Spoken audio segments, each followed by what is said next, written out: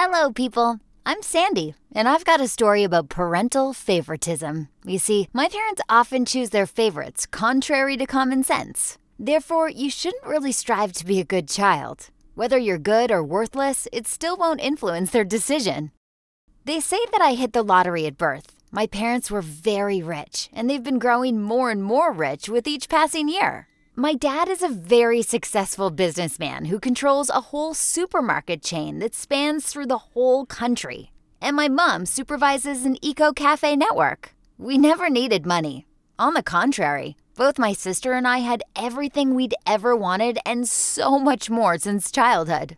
For example, when I was 12, I really wanted a pony.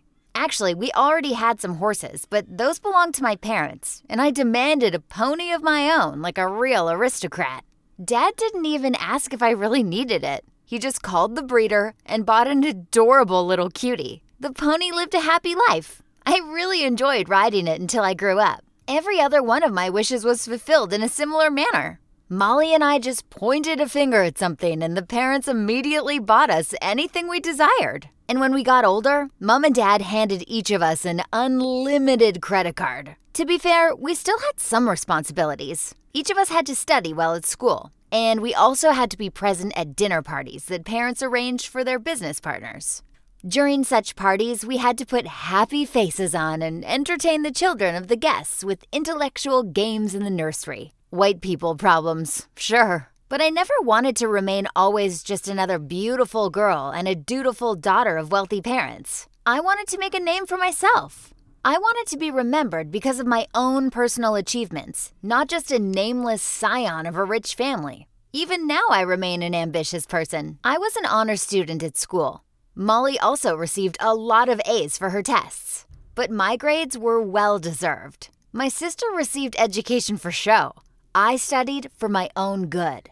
I understood that my parents' money would buy us any kind of education, but my ambitions demanded me to work for it. When I was 16, I asked my parents for a small sum, bought fresh succulent flowers, and made a picture of them with my own hands. I created it in a fit of inspirations, a little design joke with an eco-bias, nothing more. I presented this work to my mother. She placed it in one of her cafes, and people suddenly liked it. Everyone asked Mom where she'd got such a masterpiece. Mom gave them my business card with a phone number, an Instagram link, and Facebook page on it. At first, of course, my web pages contained only sketches, examples of someone else's work similar to mine, and lists of available flowers from nearby farms. But soon, my portfolio grew considerably. At first, it was just a hobby to enjoy in my spare time. But by the time I was 19, the innocent hobby grew into a full-fledged, large-scale business. I owned 3 stores in different parts of the city where you could buy my mini compositions, aquariums, and some small works of art. There were also catalogs with paintings and designs available on demand. If none of the available variants fit, I got an option of custom-made works of art based on the sketches of the customers. I also had 2 succulent farms and 1 small workshop where employed workers made boxes for my compositions and installed irrigation systems. And the best part was that I organized my business all by myself. I didn't even need to ask my parents' advice. I became a full-fledged businesswoman. I also had plans for making a landscape design service, but that idea was reserved for the future. Yet my sister chose a different path. I studied hard, graduated from school with honors, entered a university of finance, but Molly just wasted her life away. She paid no attention to studies, hung out with friends, used every permitted and banned substance since she was 15. And at the age of 17, she ended up in a hospital after a heavy trip. It was her first time in the hospital due to this very reason, but hardly the last. She herself claimed that she just lived her life to the fullest. Soon, my parents spent all their free time looking after Molly and nearly forgot about me. After all, I was okay by myself, and my sister needed constant supervision, care, money, and all that crap, as if she didn't understand what she was doing. That's how I distanced myself from my family. So once I came to our family lawyer on my business, just when my parents were making changes in their will, they had a strange tradition, or should I call it a hobby? Once a year, they steadily visited our lawyer in order to either confirm or make changes to their will. That day, the parents were also occupied by the particular hobby of theirs. That's how I became an involuntary witness of how they ditched me with their inheritance. My parents didn't even try to hide their actions. They clearly were going to leave all their property, including both businesses, to Molly. In response to my stunned look, Dad threw his hands up in the air and said that my sister needed it more than I did. And then he asked me to have a talk at home. Naturally, after such an event, I was not in the mood for conversations. If my sister was that important for Mom and Dad and I was left with nothing, then they were free to talk to her to their heart's content. Maybe such news would finally make her see some reason after all. So I just turned around and left them to their business. I had a home and a life of my own, and I needed nothing from them.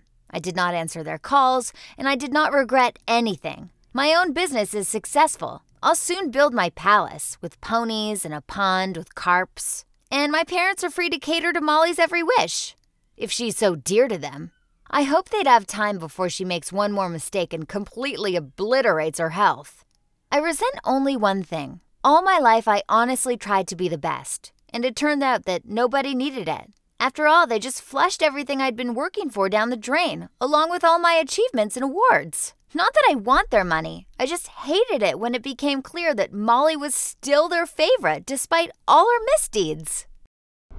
Hello, people. I am the mother of these two girls, Sandy and Molly. And here's my part of the story. Each coin has two sides, and in order to correctly assess who is right and who is wrong, you need to study from both.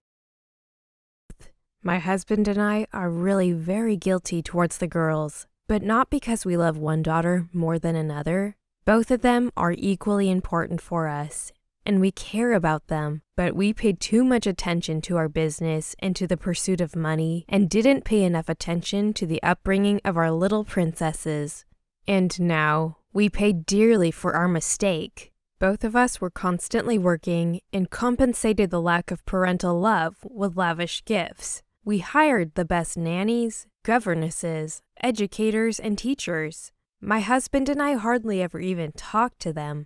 We just took money out of our wallets and paid for all the servants, toys, sweets, and gifts, and we thought it was enough.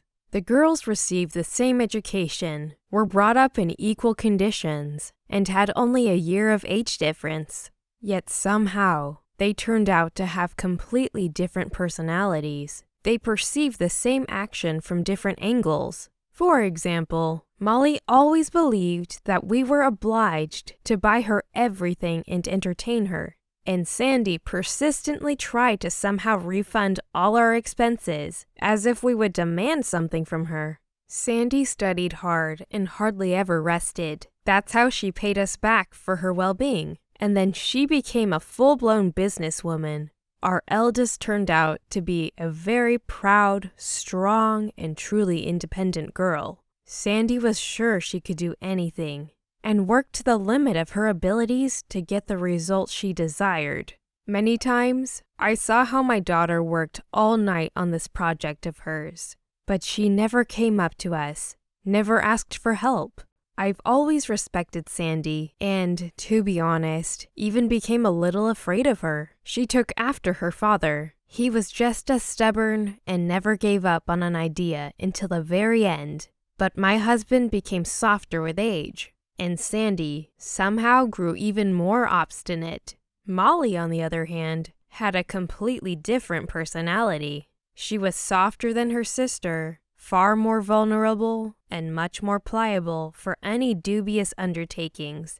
No, I don't justify her, and I understand perfectly well that no one poured alcohol into her mouth by force. Still, when you're a teenager, your friends are a strong influence, and when you are 15, it's incredibly difficult to refuse indulging in forbidden stuff, especially when you've never heard the word no before. That's how Molly took a wrong path. My husband and I had no choice but to try to stop her from falling into the abyss before it was too late.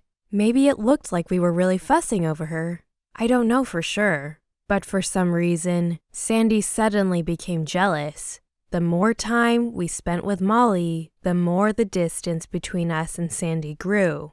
Until recently, we hoped that the girls would grow up as best friends and would support each other at the most dangerous moments of their life. My husband and I tried to do everything so that our vision became true, and perhaps we went too far, because as a result, we lost both our daughters at once. I was initially against those changes to our will. I told my husband that we were making a huge mistake, yet he wouldn't listen to me and claimed that the girls would always be together, and such a decision would only bring them closer to each other. In his eyes, everything was going out perfectly. Molly never gave a damn about our businesses, and Sandy, on the contrary, would not leave her sister for the sake of business. Such a horrible misunderstanding. We didn't hide the changes to our will, and when Sandy saw them, she acted in her typical manner. My daughter made her own conclusions, refused to listen to us, and simply left with her head held high. That's how we lost our eldest daughter. Now she thinks that we never loved her at all and wants nothing to do with us. And when Molly learned about the will, she really went to town. She said that, due to her being the only heir, she wanted to live to the fullest and refused to listen to us. She left home for several weeks, spent all her time partying with guys, alcohol, and drugs. As a result, my husband had his first heart attack and kicked Molly out of the house. Only then, I saw that our daughters had something in common. Our youngest refused to reconcile and also left with her head held high. That's how we lost our family, because of all the money and businesses. Now you know everything and can make your judgment. Write your opinion about this story, who is right, who is wrong, and what to do. You are welcome to have a discussion. Do not forget to share this video with your friends.